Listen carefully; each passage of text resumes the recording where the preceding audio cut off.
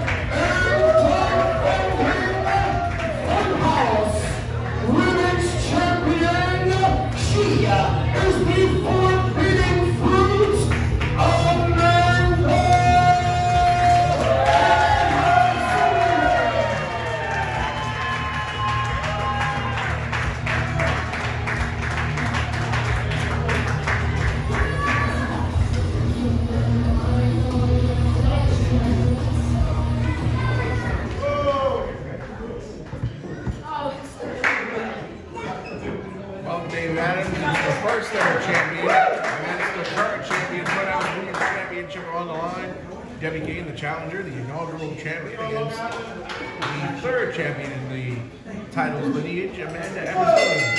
And we're underway. Amanda Amazonian has made history this year. She's become the first goddess to win the Goddess Championship and the Funhouse Women's Championship in the same calendar year.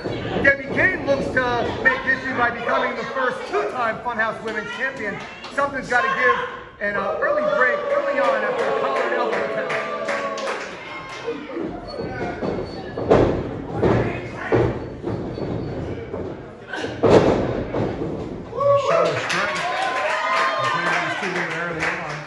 And this match was actually created after Mount Olympus. Samira was interviewing me and Debbie. Debbie is my new wife, Debbie Kane Adams, of course, and I'm so happy. Congratulations. Thank you very much. It's been a great response from the crowd. But some people like to, you know, spoil the party. And Amanda the Amazonian, she came out and said, hey, enough of this celebration. I'm looking for a challenge. Someone's not going to run away from me. And certainly, I mean, I've known Debbie 8 years. We took our time before we got married. I knew she was the one, and she does not back down from the challenge. Wait a minute.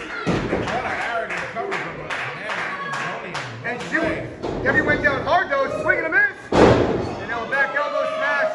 And Amanda Amazonian looking to be that powerful Funhouse champion after defeating Pro Wrestling Revelation Angel Orsini on Mount Olympus to win the title.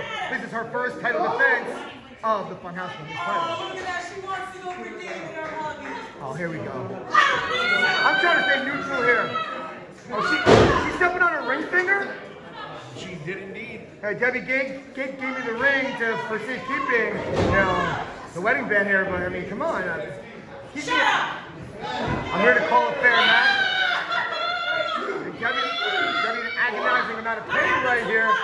I've never heard Debbie wail like that before. I've heard her get angry at a referee or two, but yeah, this is some street pain. I'm staying neutral as I can right here, Alfonz. If you gotta take over the match, go for it. I don't like to see my wife in pain like this, but New territory for Debbie Kane. She's usually the aggressor. but now, Not used to having to fight back from underneath. oh, and a cut off, a big high knee lift to the midsection. Look at me right here. But Debbie Kane Adams still in this fight as Amanda Amazonian has really taken over in the past few minutes of this championship affair. Have said that Amanda Amazonian's reign with the Goddesses Championship was very underwhelming, a short reign. I believe she lost the title to Anita Steele in her first title defense. It was. Could she lose the Funhouse Championship in her first title defense? Here comes the comeback from Kane. Once again, the Amazonian just shrugs her off. And Amanda Amazonian is all that. You don't beat an ECW original, a legend like Angel Orsini without having a certain skill set. Debbie Kane did beat Angel How Orsini. many can you see? How pathetic! This is true.